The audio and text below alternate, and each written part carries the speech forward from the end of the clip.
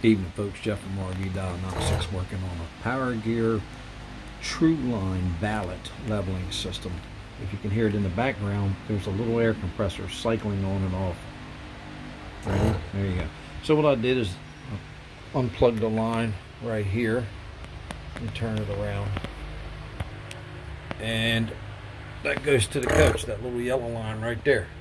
But right now the pump is cycling back and forward. I'm going to put you on pause. And I'll get up in there, let me see, put you some nice light, there we go, there, all right. Now, what I'm gonna do is spray it down with bubble water, right?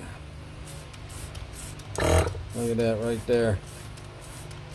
She's coming out bad, but we still go around the head assembly, right, all the way around, okay, because I've seen them leak up in here before. So we gotta fix that. We'll take that off. Somebody put a new air pressure switch in there thinking that was the problem. I'll get on the other side of this too and check for leaks. But that was just a quick check.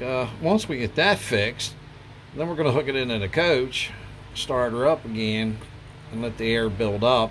And then we're going to go look for leaks. That's what we're going to do. We're going to leak check everything today, right? There you go. It's got a beautiful, you got to look it up. It's Power Gear level line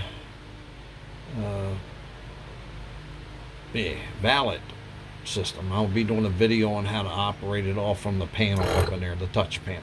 Thank you very much, Jeff from RV Diagnostics. Short video on how to use bubble water. Just dish detergent, put in there, spray it, and there you go. But remember, the thing was, you can hear it in the background, short cycling pump. All right, so we'll get that leak fixed, then we'll go look for some more. Thank you.